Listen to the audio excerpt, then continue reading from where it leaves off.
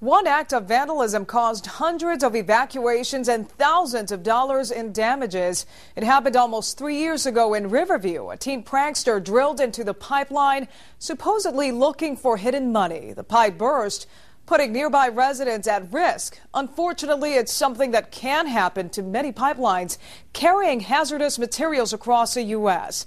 That's why congressional hearings are taking place here in the Bay Area to help keep these pipelines safe and secure.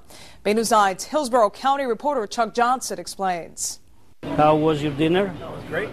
Peck's restaurant owner George Cantaco says when vandals ruptured a nearby ammonia pipeline in November of 2007, it brought his business to a standstill for days. That was the worst of all because you didn't know what might happen, and we didn't know when the store is going to be able to open again. I mean, after that happened. Hundreds of people were evacuated from the area, and Highway 301 was closed for days during repairs. It included the drafting the new pipeline security guidelines. To help prevent a repeat in history, Congressman Gus Bilirakis held a Homeland Security Committee hearing in Plant City this week to examine ways to improve security around pipelines.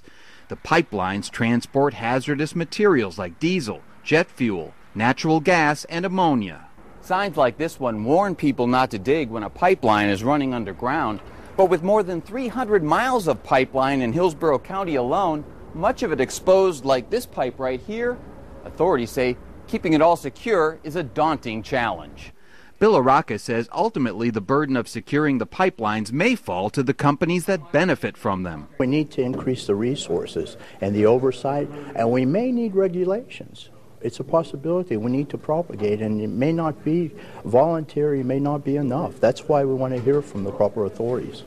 The hearings are aimed at trying to find the best solution to the pipeline security issue. George Cantaco says he hopes something positive comes out of them. I hope something will be done so it will never happen again, the same thing. He says he doesn't want his business to take a hit like the one it took nearly 3 years ago. In Hillsborough County, Chuck Johnson, Bay News 9.